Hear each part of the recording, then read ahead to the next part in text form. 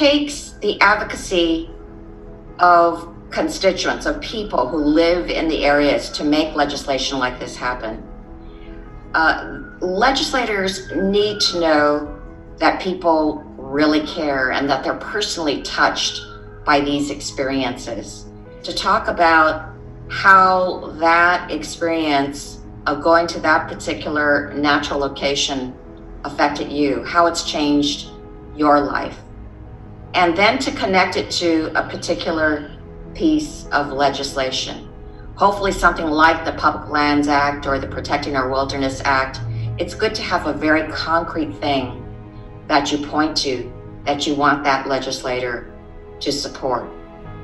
That added up many thousands times over by different people's stories, that will make legislation pass.